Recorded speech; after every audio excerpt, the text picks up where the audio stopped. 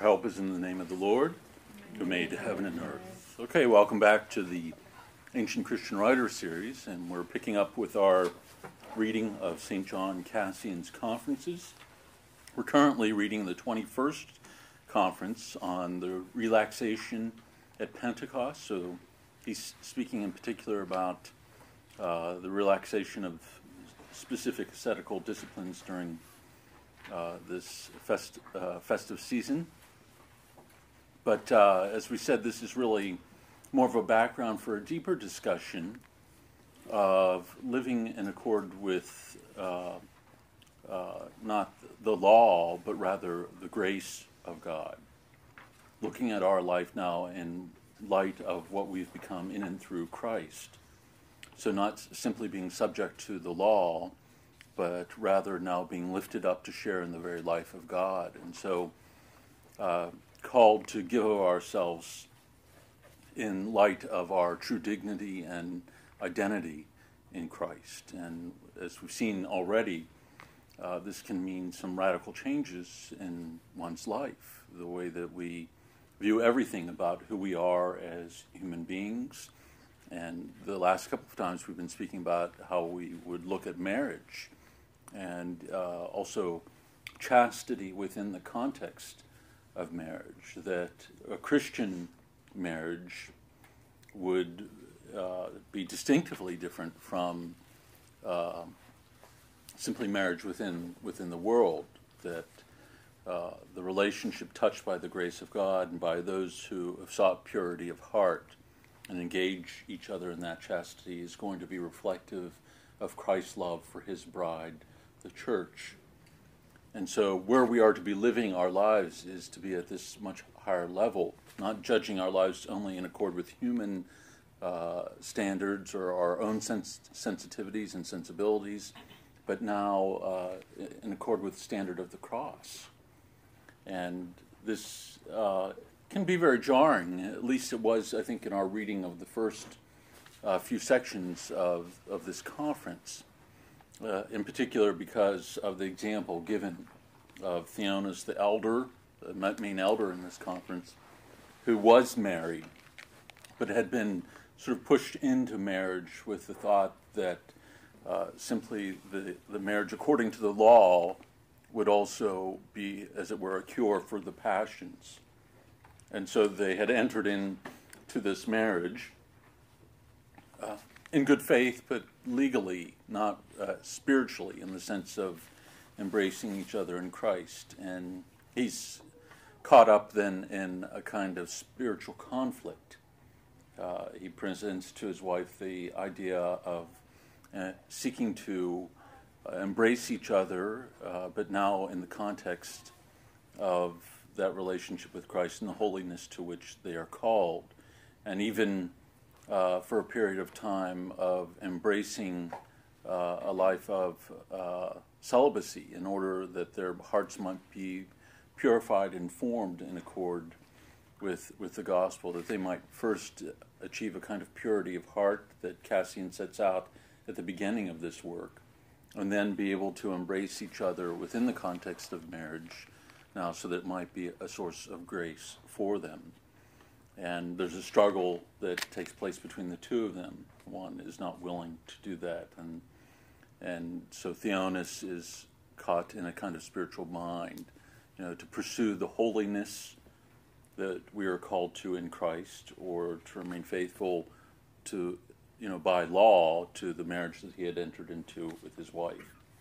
And this really, I think he gives this example in order to highlight what we're going to be talking about now. Where are we really, again, to be living our lives?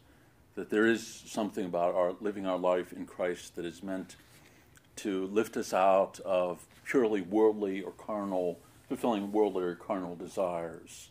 That those are part of our lives, but we are to be elevated by grace now. And that might mean radical changes in our lifestyle. And we've come across this again and again as we've gone through the conferences, that we are to bear witness to something far greater, and not to simply be formed by the world, but show that we've been formed by the grace of God and formed by the love of the cross. And for all of us, that means perhaps not embracing or exposing ourselves to things that people in the world would see as legitimate forms of pleasure, because we know that in some sense that might jeopardize us in terms of the holiness to which we've been called. Okay. Any thoughts or questions before we move on? Okay.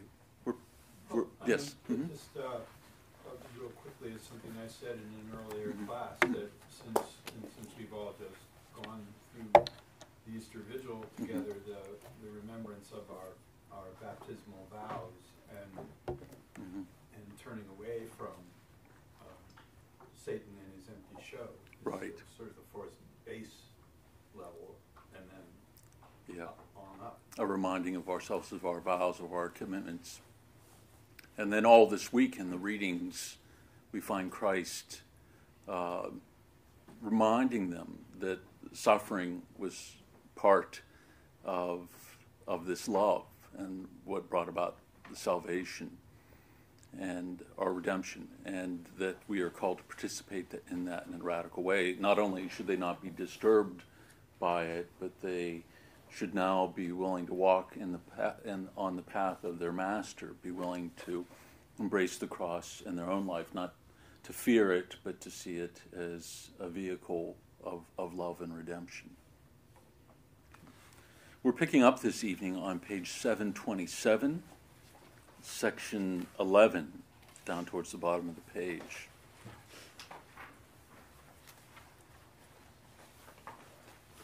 And again, it takes a little bit of patience to follow him where he's going here. It's not, at points it gets a little bit confusing, and we'll make our way through it, though.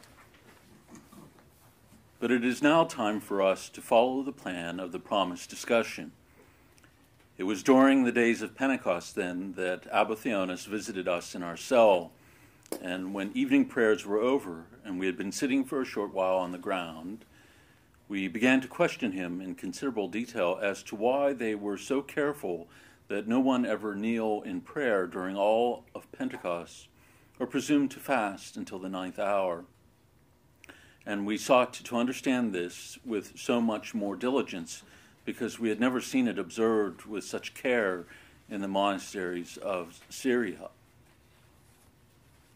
Thereupon Abba Theonis began to speak as follows.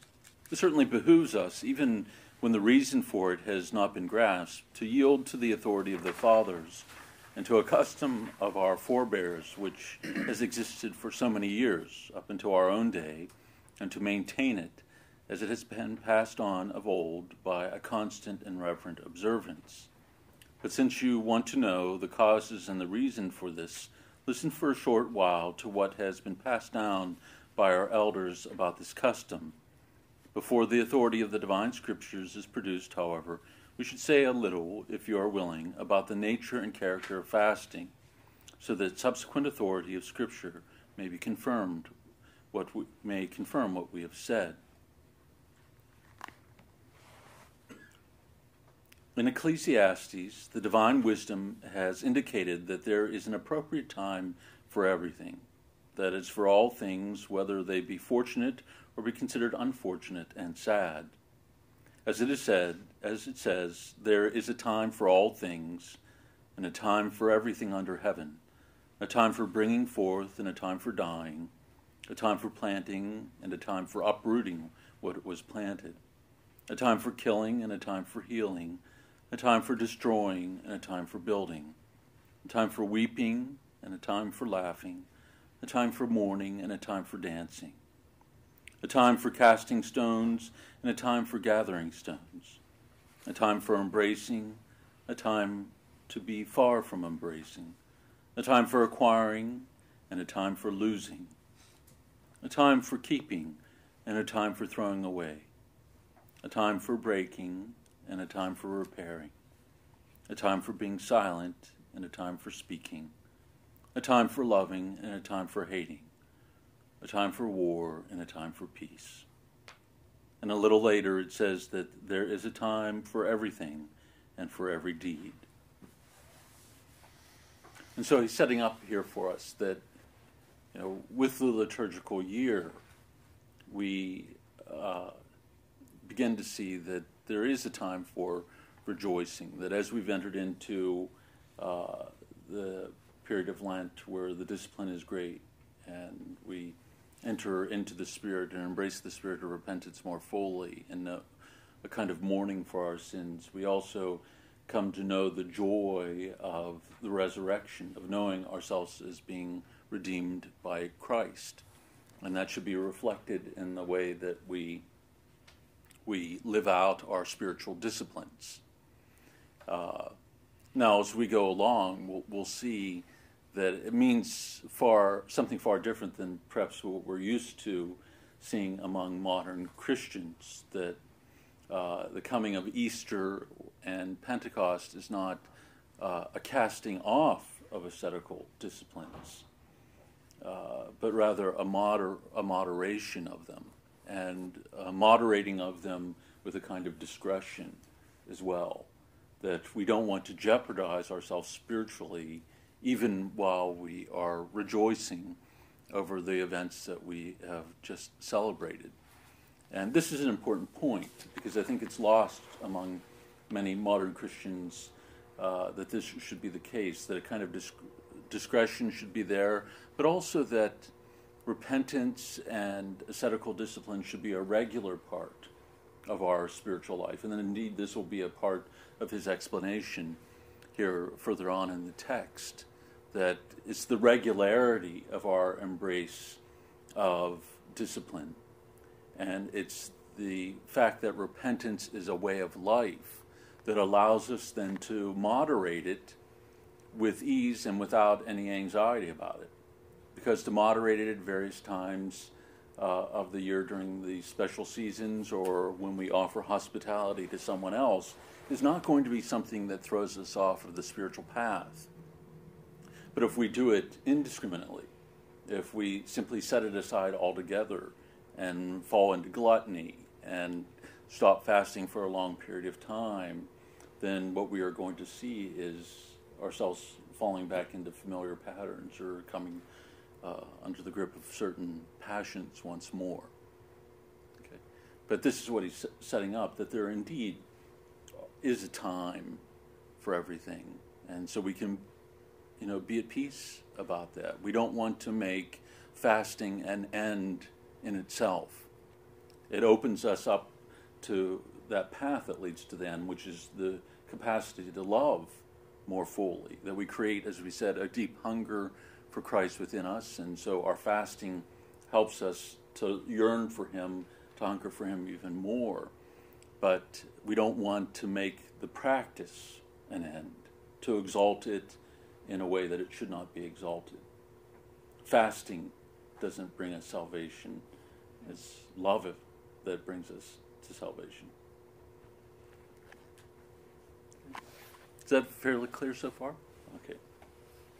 Paragraph 4. It has therefore been determined that none of these things is a permanent good, except when it is carried out at the right time and in correct fashion. Thus the very things that turn out well now, since they were done at the right time, are found to be disadvantageous and harmful if they are tried at an inopportune and inappropriate moment. The only exception to this is those things that are essentially and of themselves either good or bad, and that can never be turned to their contraries, such as justice, prudence, fortitude, temperance, and the other virtues, and so on, and so on. And, on the other hand, the vices which can never be understood differently. But if they can sometimes have different effects, so that they are found to be good or bad in accordance with the character of those who are exercising them, they are perceived not in absolute terms relative to their nature, but as sometimes advantageous and sometimes harmful in keeping with the disposition of the one exercising them and with the opportuneness of the moment. So there could actually be situations where fasting has an ill effect, where we'll just use the example of hospitality, that someone would visit, and we would want to show them hospitality, so to feed them.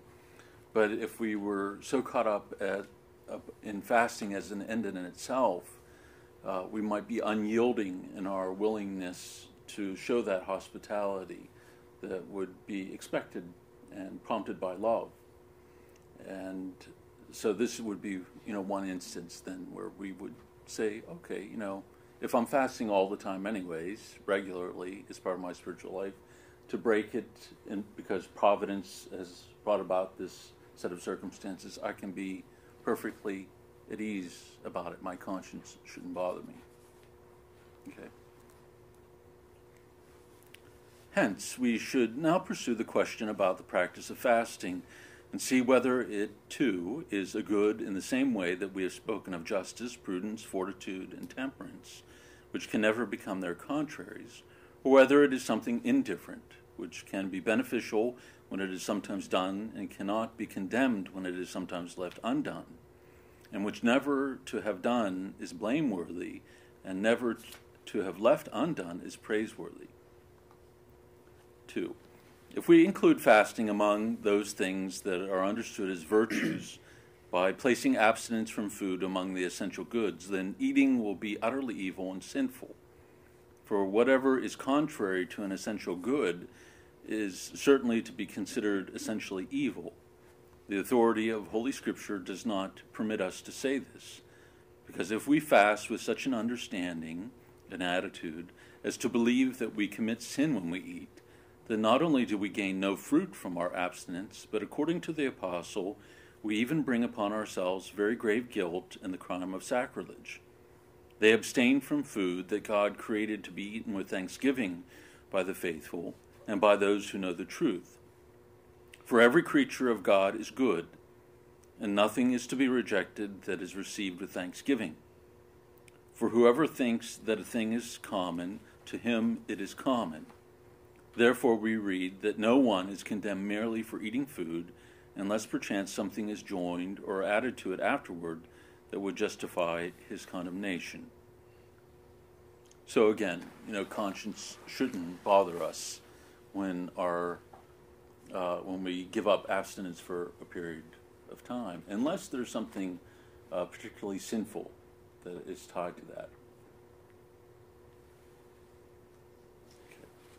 Yes. I had a friend who was a vowed religious who also during feasts would say that this was a time of reverse ascesis, that you are obligated to feast and to somehow abstain for any kind of reason actually is not appropriate. We're celebrating the life of a saint or whatever. Right. We're not supposed to hurt ourselves, but we're not supposed to gorge. Yeah, not supposed to gorge, but we should be enjoying a feast. Right. But I think this is where today, because of the irregularity of our practice, is where we get into the problem that, to say, okay, you have to, and, I think some would hear that we would have to really feast in the sense of eating in, this abundance that is almost grotesque. It's gluttonous. Yeah. That we need to go to the, what do they call those? In the restaurants, the bar, buffet, yeah.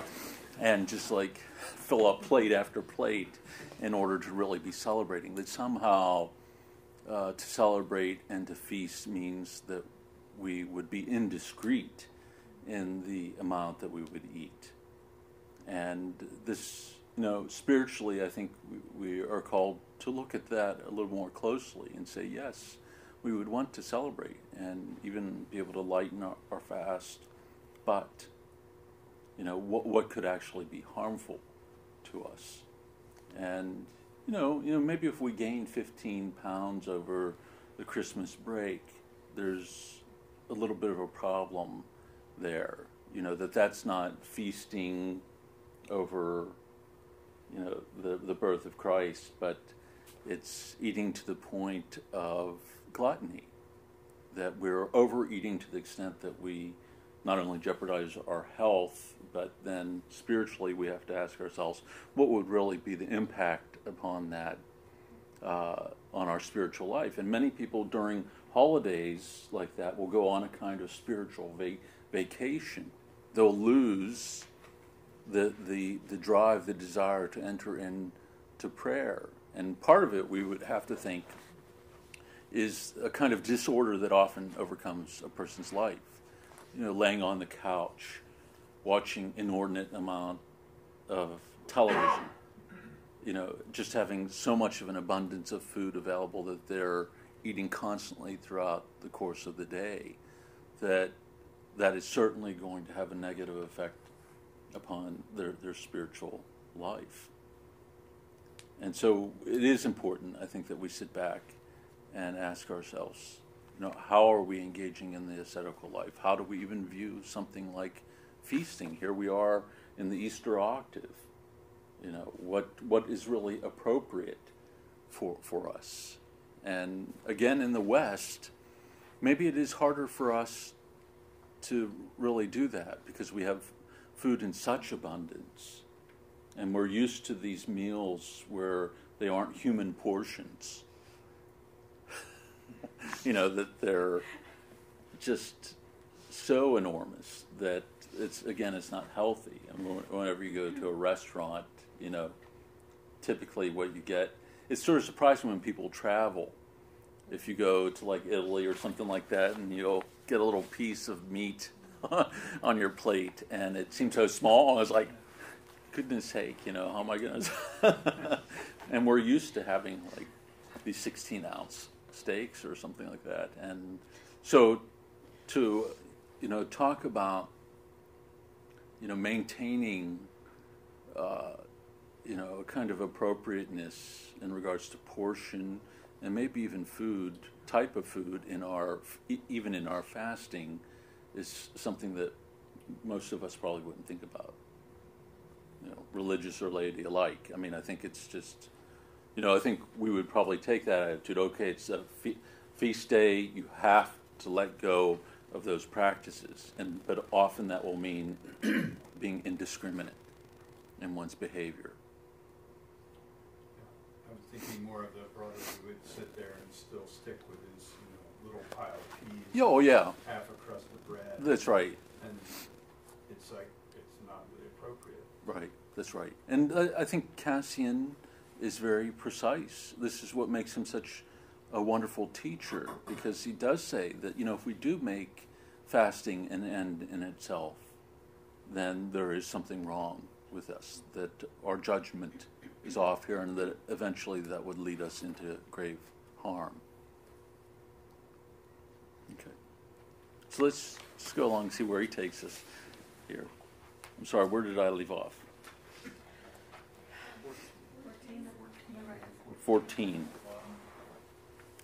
And so this appears quite clearly to be something indifferent from the fact that just as it makes a person righteous when it is observed, so it does not condemn him when it is interrupted, unless perchance it is the transgression of a precept that is being punished rather than eating.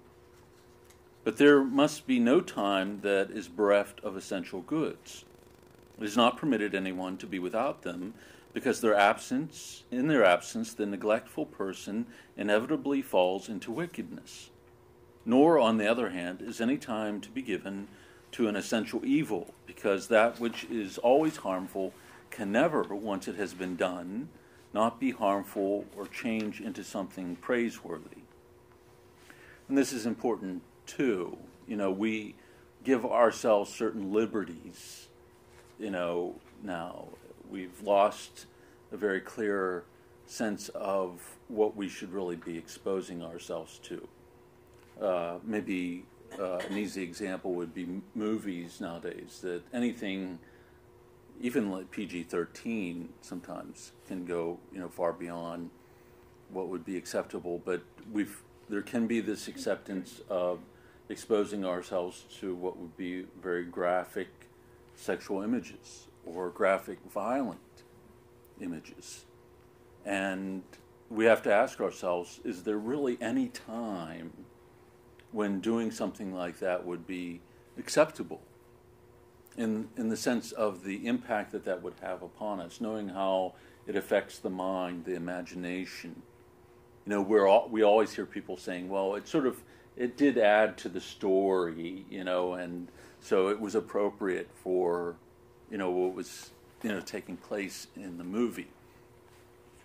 But, you know, we really have, if we're seeking that purity of heart that Cassian puts forward at the beginning of the work, then is there really any time when that would be acceptable to expose ourselves to it, knowing the impact that it could have upon us? You know, is our conscience that sensitive that we would seek to avoid it as something that we would never want to expose ourselves to? Yes. And then don't you get desensitized after a while? I think so. I mean, I think that's part of it. We get so used to telling ourselves it's no big deal, and because our consciences aren't refined, that they can become sort of dull and coarse, and so we will allow ourselves, you know, for the sake of entertainment, to expose ourselves to things in moments of better judgment that we wouldn't. And I think we all know well enough how things stay within the mind and the imagination, the memory, and that once there, it's not easily removed. And how would that be in the eyes of God? That if we are temples of the Holy Spirit, if we're temples of God, you know, if the same eyes gaze upon the Holy Eucharist, you know, then what should they be gazing upon, you know, at other times? Okay. Number 2. Therefore, the things for which we see that conditions and times have been fixed, and which sanctify, and when they are observed but do not do damage, when they are omitted, are obviously indifferent, such as marriage, farming, wealth, the solitude of the desert, vigils, the reading of and meditation on Holy Scripture, and fasting itself, which is how this discussion started.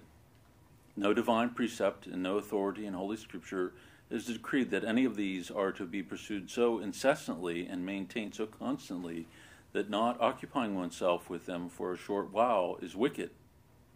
For whatever is decreed in the form of a command brings death with it, if it is not carried out, whereas whatever is recommended rather than commanded is of benefit when done, but the not doing of it is not punishable.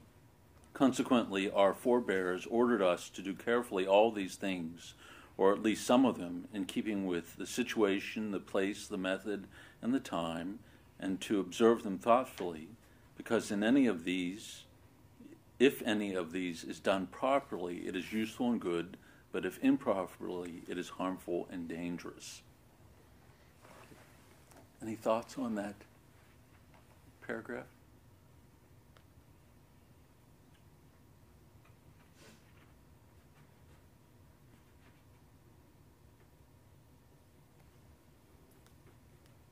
And so, you know, even I was wondering if anyone would sort of notice the fact that marriage was part of that list. Well, I did, but then the solitude of the desert was too, and so it seemed pretty... Right, yeah, that those things, you know, we're not commanded to do that, that our salvation isn't dependent upon whether or not we find a spouse.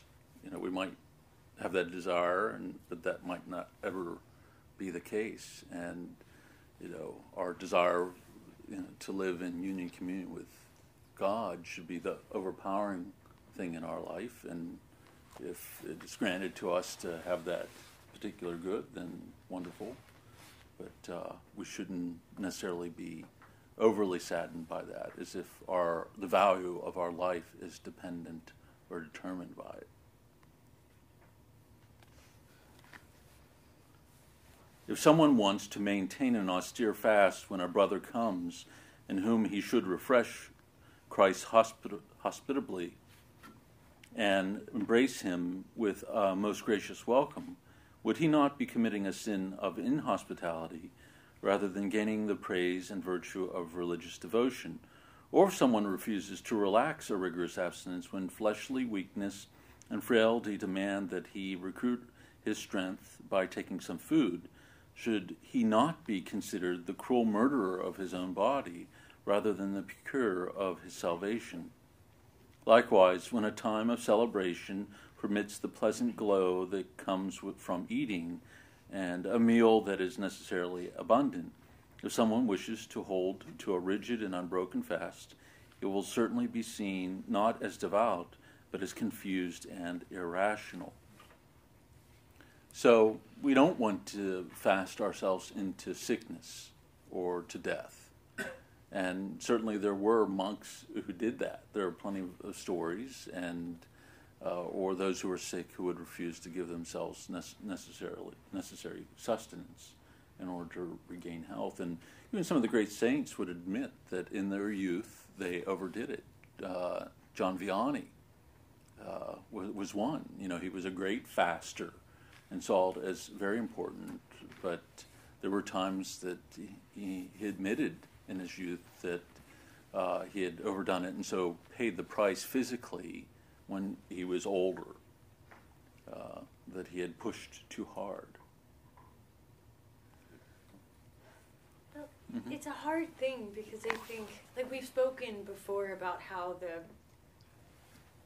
complete lack of willingness to break from the rigidity of like a certain practice can betray like the real depth of the weakness there. But it is kind of hard to enter into an arena where you feel very strongly like I'm gonna lose. Like me and desserts. Like it's so much easier to just not have any at all. Like it's just so much easier. Because the moment the dessert's there, it's like brownie sundaes all week. And hedgehogs. And, you know, so it can feel like it's just the better, safer thing. Just, I'm not going to have any because the moment it's present at all, you know, and it's kind of hard to accept the necessity of entering into the arena, sort of, you know. Mm-hmm. It's easier to just stay outside where it's safe. Well, in some sense that's true. Again, we are so used to having, you know, foods that are so rich. So not only amount of food, but foods that are so rich and sweet that they're a constant part of our day-to-day life. And so we're constantly eating things that perhaps aren't the best for our spiritual life. That's a hard thing to think about because, again, of the abundance. Like all of our cupboards are filled with, you know, bags of cookies and stuff like that.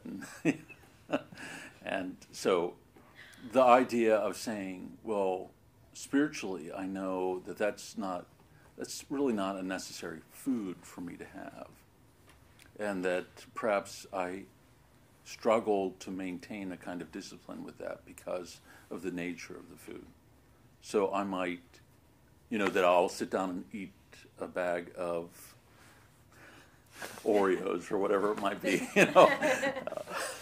And so I make a decision that I'm not going to eat that kind of food. Or, you know, in general. But still, on special occasions, you know, it's Easter, we might eat a hedgehog cookie like we have here.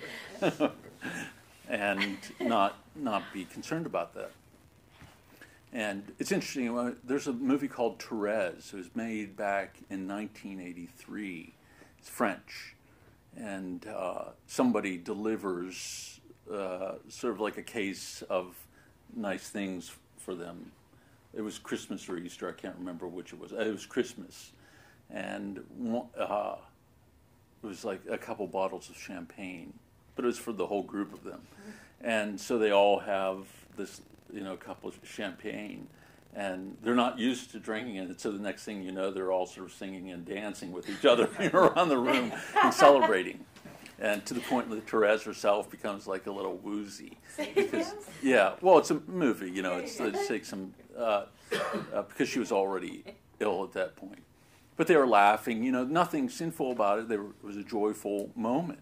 And I thought, oh, it was a nice sort of thing. It showed, you know, here in the Carmel, they lived this radically disciplined life. But somebody gave them this gift and they were able to receive it and enjoy it. But you could see that they weren't, you know, champagne drinkers. They weren't drinking champagne every day where they built up a tolerance. That one little cup made them tipsy.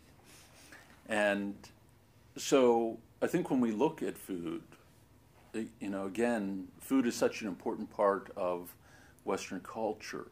And not like it is in some other cultures where it's important and valuable in the sense that it creates this community. To sit down and share a common meal is, you know, a good thing. But for us, it's often eating in abundance very quickly, often not even very social at all. And we don't ask ourselves, you know, are there certain foods that really we would not want to have as a part of our diet because of the effect that they would have on us spiritually? That if we can't pray after we eat dinner, you know, is often a sign that we've eaten too much. You know, because if we fill our belly to such an extent that all the blood rushes there and we get fatigued and we, you know, can't go into the chapel and pray, then, you know, maybe we need to look at that and say, perhaps I need to adjust the portions that I have. So, I know this might seem a little bit much, but I think it is, you know, I think he's making some pretty important points here. That if we are, again, seeking that purity of heart, that we're seeking to live the life of grace, you know, to be in that as fully as we possibly can, then that touches the way that we look at everything human, including how we eat. Because it's changed the way that we look at fasting, how we look at not eating too. That forever now it's tied up with our longing and desire for Christ. When the bridegroom is taken away, then they will fast. It's no longer just for repentance, self-discipline, but now it's tied with this longing for Christ, and it's something that deepens prayer. So our not eating changes, but so does how we eat. That we would do that with a kind of discretion so that we avoid vice, the vice of gluttony. I feel like I, find every excuse not to fast or to, like, I would love to get to the point where I do feel super uncomfortable because I was so good, so true to a fast. So, like, maybe this is making me feel a little more guilty. Well, Climacus was good about that too. You know, he said, there are some monks that, when it comes time for prayer, they drag themselves to the chapel and they get sleepy. But as soon as the dinner bell rings, they're full of energy and they're running into the refectory. And I think that's a perfect image, though, that we sort of want to be able to turn that around, where the truly spiritual person is, going to see eating as a necessity and not necessarily a bad thing, but is going to be more restrained there. But when the time for prayer comes, that there would be, develop over time a deep yearning for that, a longing for the next time that we're able to receive the Holy Eucharist, or the next time that we're able to engage in adoration. That for those who are seekers of Christ and want to live that life fully, what's going to be a priority for us, what we are going to long for the most, is going to be reflected in our day-to-day attitudes.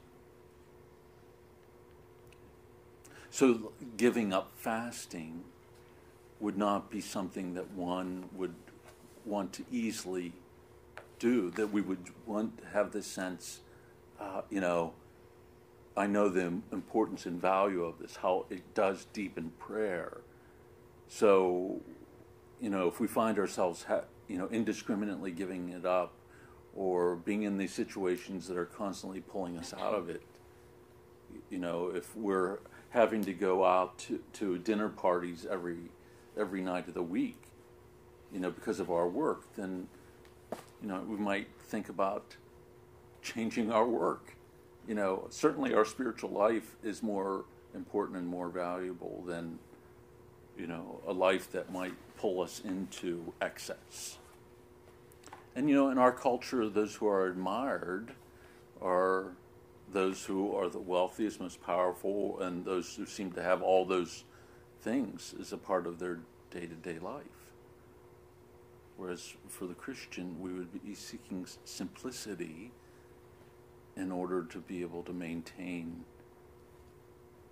that connection with Christ. To avoid a pressurized life that makes, our going to prayer an impossibility. And again, in Western culture, that's pretty difficult, because it seems to thrive on that pressure. People who work hard, in fact, who work to the point of exhaustion, are admired. But what does that really, why are they doing that? And what impact does that really have on their spiritual life? Their capacity to love God or to love others, if work becomes their life. Where are we at here? I've lost my... Number 5. But these things will also be found problematic by those who are on the watch for human praise because of their fasting, and who are acquiring a reputation for holiness because of their vain and showy pallor. The words of the gospel declare that such people have received their reward in the present, and the Lord curses their fasting by the prophet. First he speaks in their person and reproaches himself. Why have we fasted, and you have not noticed? Why have we humiliated our souls, and you were unaware? Then at once he answers, giving the reasons why they do not deserve to be heard.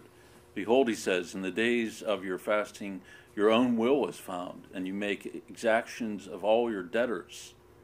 Behold, you fast for arguments and contention, and you strike wickedly with the fist. Do not fast as you have up until this day, that your cry may be heard on high. Is such the fast that I have chosen for a person to afflict his soul for a day, to turn his head like a circle, and to spread out sackcloth and ashes? Will you call that a fast and a day acceptable to the Lord? Then he begins to teach how a faster's abstinence may become acceptable, and he says clearly that fasting by itself cannot have any value unless the following conditions are joined to it. Is it not this the fast that I have chosen, he says? Loose the bonds of wickedness, undo the oppressive bundles. Let those who are broken go free, and smash every burden. Break your bread for the hungry, and bring the needy and the wandering into your house. When you see someone naked, cover him, and do not despise your own flesh. Then your light shall burst forth like the morning, and your health shall swiftly rise, and your righteousness shall go before your face, and the glory of the Lord shall gather you up. Then you shall call, and the Lord shall hear you. You shall cry out, and he shall say, Behold, here I am. So our fasting should be something that increases our capacity and desire to love God and love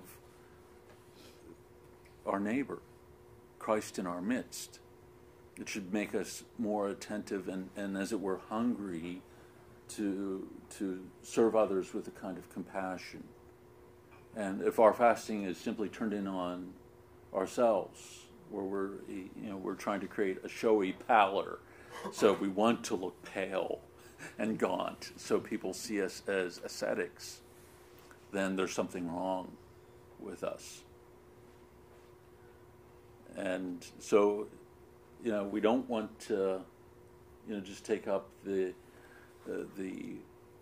life of asceticism cut off from that relationship with Christ and the desire for him and the desire to love him and others.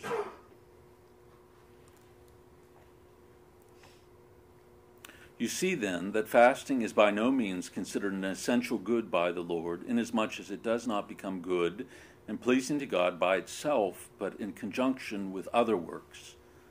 On the other hand, by reason of accessory circumstances, it might be considered not only vain, but even hateful, as the Lord says.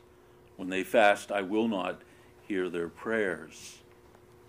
So, it's, as James said, you ask, but you do not receive because you ask wrongly in order to satisfy your own baser needs.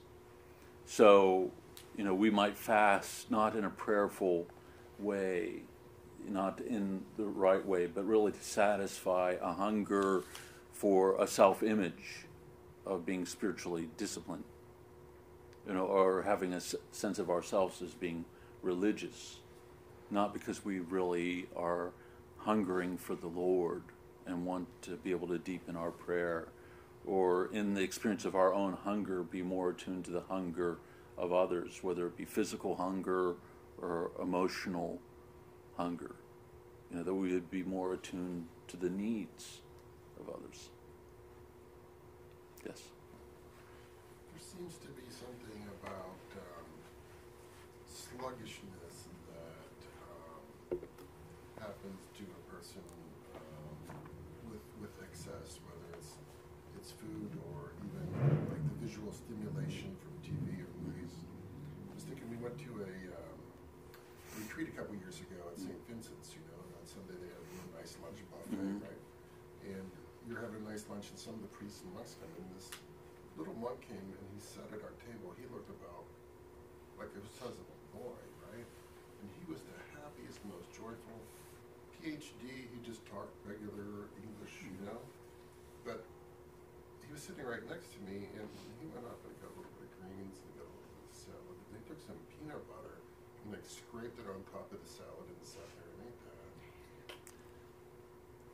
But he had no he was just as active and as bright and as clean and as joyful. There was not that sluggishness from overstimulation. There was something really free about it. Right. Well, even our watching those things at night has an effect upon the brain, and it keeps us from falling asleep. The intensity of those images, or even the light from it, can have such an effect that it overstimulates that we aren't then able to sleep as we should. But you're right.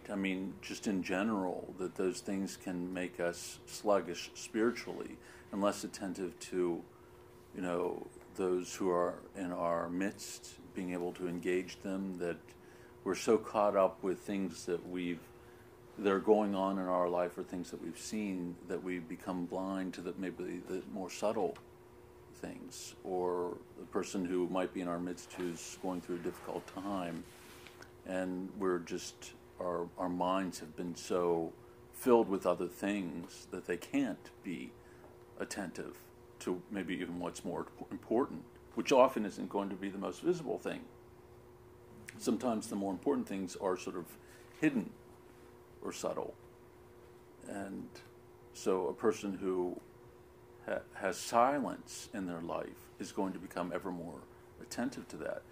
I think Kierkegaard said something, if I were a doctor and I was asked to prescribe one thing for people's health, it would be silence. That, it does allow us to be attentive to the most important of things, certainly our relationship with God, but certainly to the other things within this world that are more attentive, that are more important as well.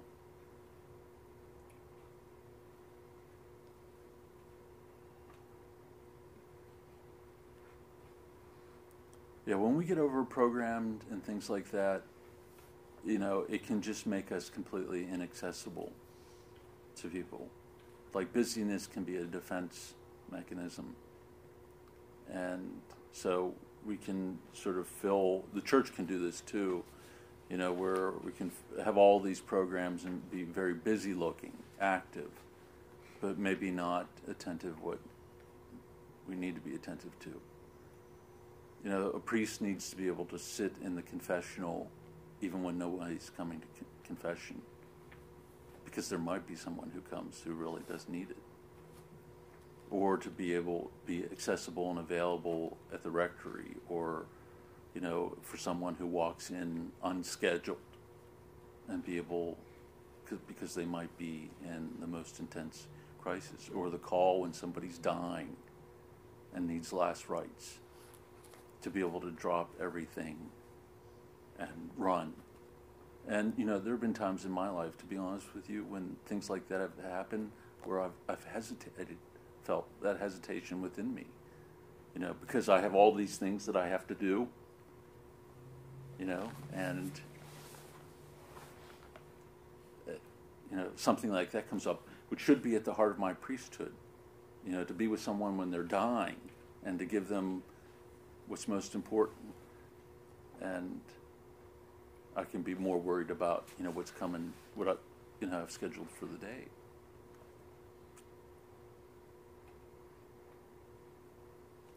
Okay, so let's move on here. What number are we on again? 15. Pardon me? 15. For mercy, patience, and love, as well as the precepts of the aforementioned virtues, in which the good is an essential one, are not to be exercised on account of fasting, but rather fasting on account of them. An effort must be made to acquire by fasting those virtues which are truly good, and not to turn the exercise of the virtues toward the goal of fasting.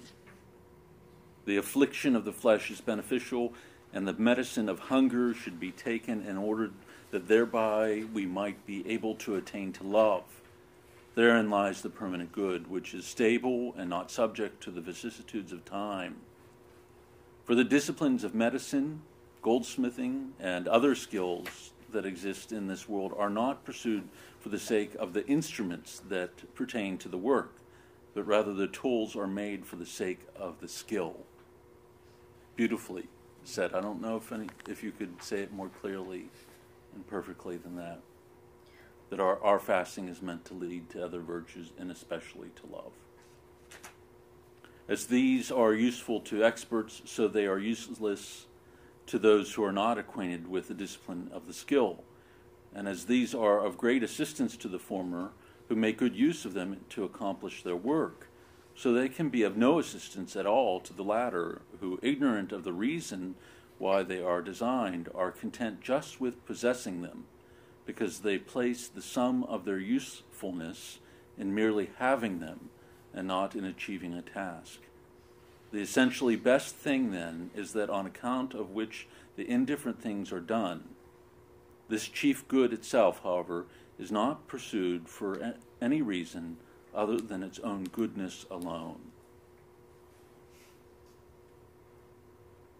And so, like for Lent, often I think we will take things up and, again for having a sense of discipline, or maybe cutting a few pounds, but not necessarily for the end there, which is to help us overcome certain vices, or to help us to love more, or to pray more.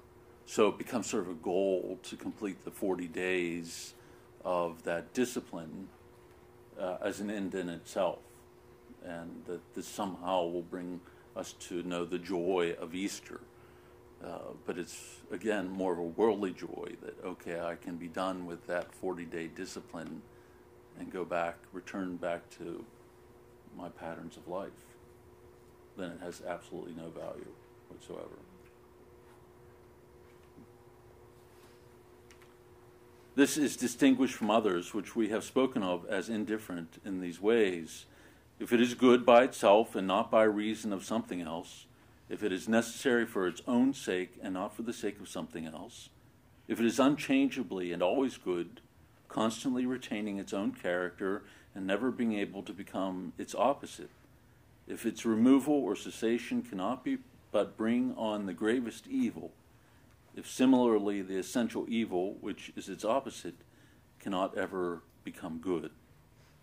These defining elements by which the character of essential goods is distinguished can never be applied to fasting, for it is neither good by itself nor necessary for its own sake, because it is properly exercised for the sake of acquiring purity of heart and body, so that the stings of the flesh might be dulled and a peaceful mind reconciled to its Creator.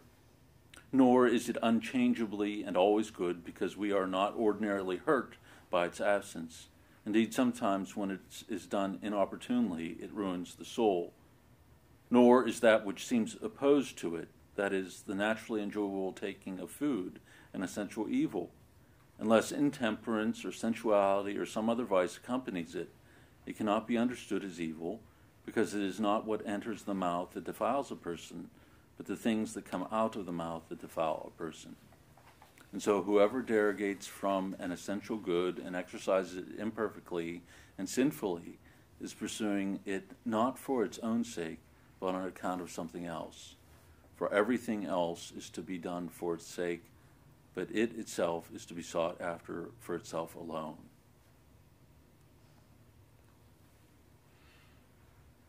So loving is always a good for us. Fasting isn't. It's surprising, coming from a monk and an ascetic, living in the desert, because he almost seems to be really putting fasting in its place, that don't be fooled into thinking that, embracing the ascetical disciplines on their own is going, to make you holy or bring you to where you would want to be.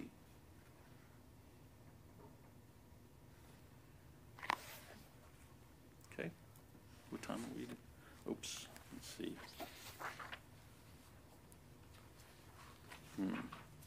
I just have a little bit left in this section here before Germanus asks a question.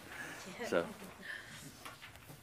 consistently maintaining this understanding of the character of fasting, then, we should seek after it with all our strength, while yet knowing that it is only appropriate for us if it is practiced at the right time, with the right character and to the right extent, and not fixing all our hopes on it, but making it possible for ourselves thereby to attain to purity of heart and an apostolic love. For this it is clear, then, that fasting, for which not only special times have been assigned as to when it should be practiced or omitted, but for which even a certain character and set measure have been determined, is not an essential good, but something indifferent. But the things that are, by an authoritative precept, either commanded as good or forbidden as harmful, are never dependent on particular times, such that what has been prohibited may sometimes be done, for while what has been ordered may sometimes be passed over. For no measure has been set for justice, patience, sobriety, purity, or love, nor, on the other hand, has permission ever been freely given for injustice, impatience, wrath, impurity, or hatred. Hence, now that we have said these things about the character of fasting, it seems that there must yet be added the authority of Holy Scripture, by which it may be more clearly proven that fasting neither should nor be constantly maintained. According to the Gospel, the Pharisees, as well as the disciples of John the Baptist, used to fast, while the apostles, being the friends and companions of the heavenly bridegroom, were not yet keeping a fast.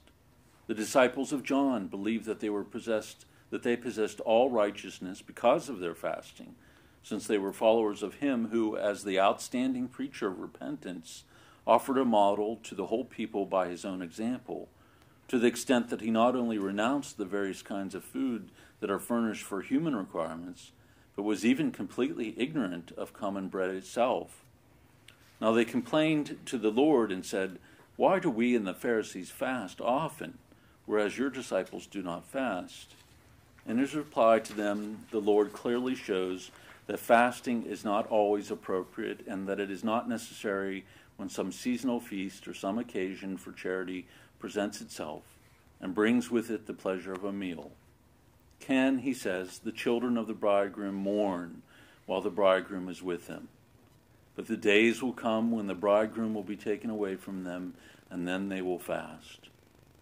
Although he said these words before the resurrection of the body, nonetheless they actually point to the time of Pentecost, during which, after his resurrection, the Lord feasted with his disciples over the course of 40 days, and the joy of his daily presence did not permit them to fast.